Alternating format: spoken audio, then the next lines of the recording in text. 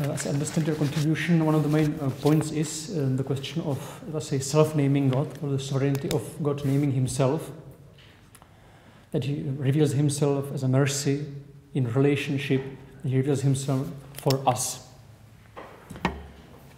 So the main point I would like to concentrate on is the question of how God reveals himself in the third chapter of Exodus, verse 14, I am who I am.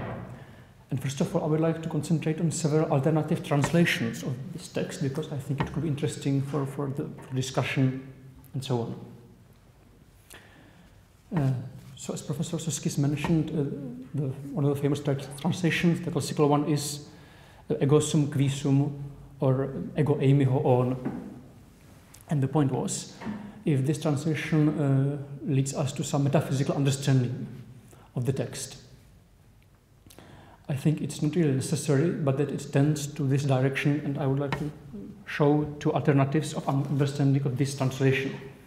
First of them, I would like to concentrate on Master Eckhart's interpretation of this version, ego sum qui sum. Eckhart's interpretation is based on concerning each word.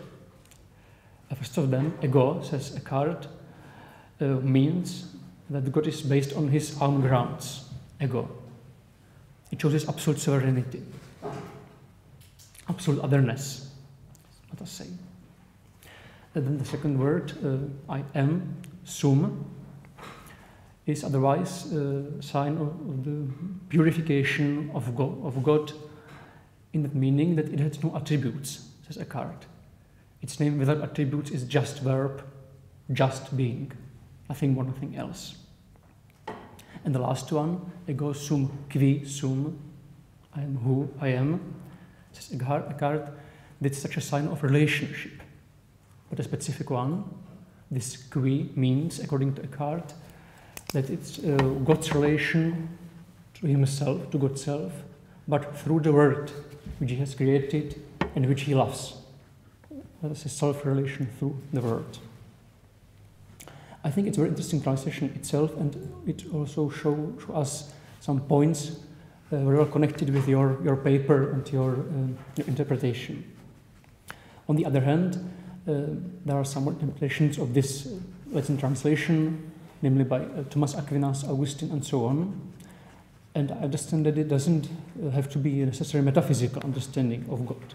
But the problem of this translation, it mostly concentrates on the being.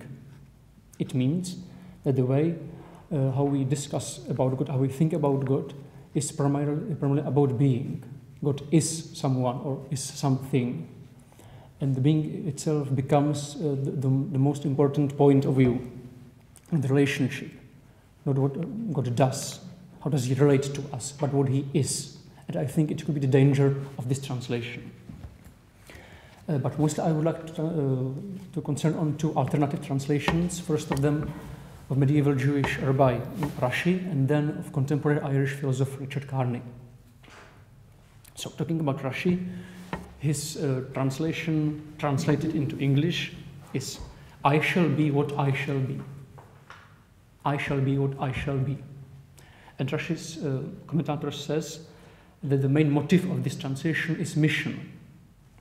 God sends man to the world with some duty, but he also promises him that he will be with him, he will stay with him. He doesn't leave him alone.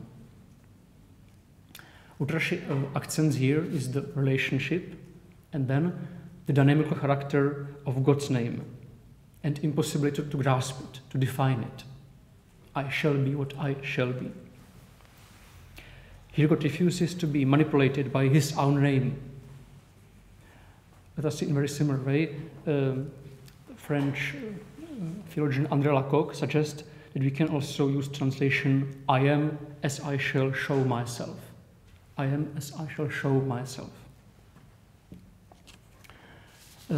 Carney's alternative Richard Carney of this text from Exodus is a famous quotation, I am who may be. I am who may be. What does it mean, this very specific translation?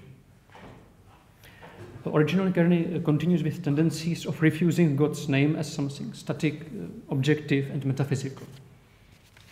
He wants to think of God in a dynamical, personal, and loving mood. His translation maybe should be some middle way in between two extremes, between capturing the name too immanent, too human, and on the other hand, too transcendent, too unnameable. In this point of view, God stays transcendent. I am who may be. It's up to me who I will be. It's above our notions and categories, but it still is very near to us.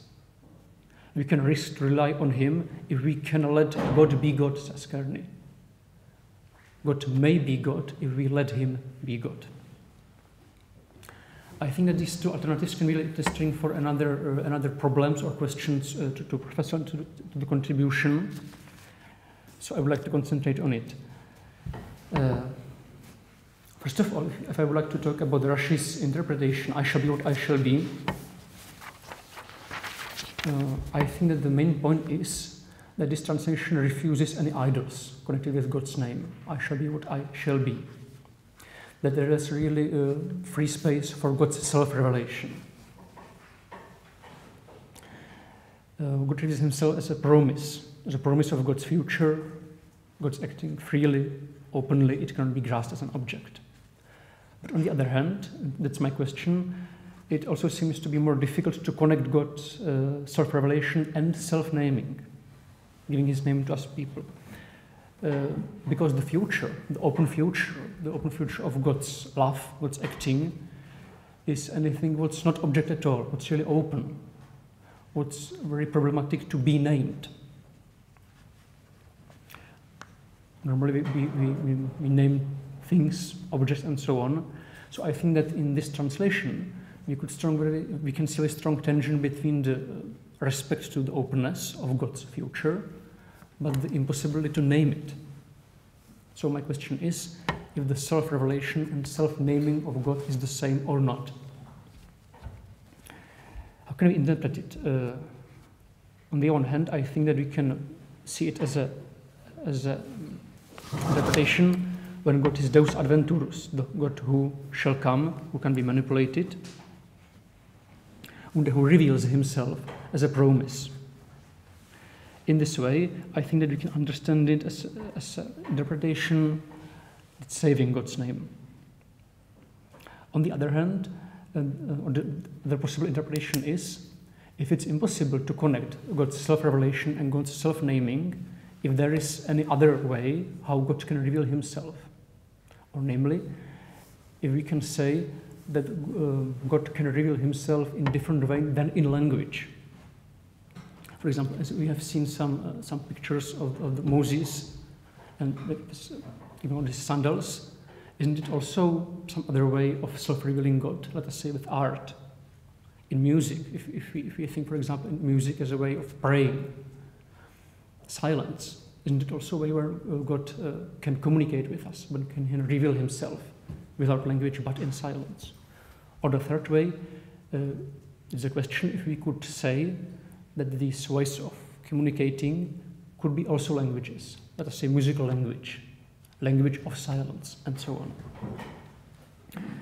And the last point, it's connected with this famous quotation from Exodus, is the question of God's sovereignty.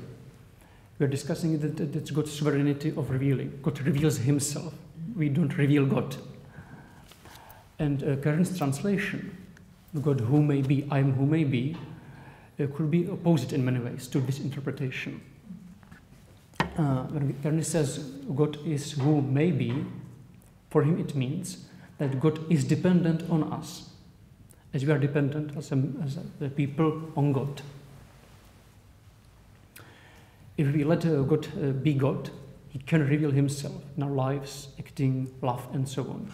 If we don't let Him reveal, He can't act as God.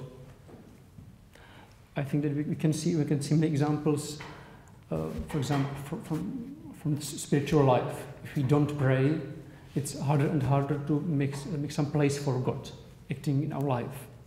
Or the big question of the theology after Auschwitz. One of the interpretations also Pernis is that it was our duty to make place for God in this time. It's not God's fault that he couldn't act, because he couldn't act in such a situation.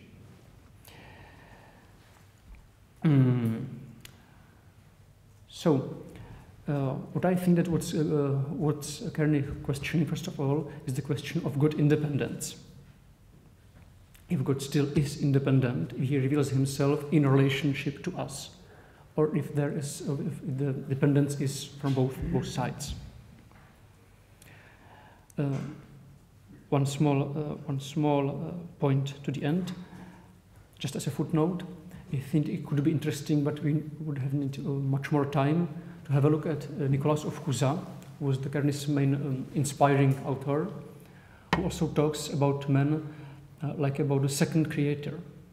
Cusanus says the main point which connects God and man is the creation. Man is similar to God because man also creates, not ex nihilo like God, but still he uses words. For example, if I could mention Genesis chapter 2, what man does is the naming of other creatures. It's also creating in some way. Well, I think it could be enough for now. Thank you very much.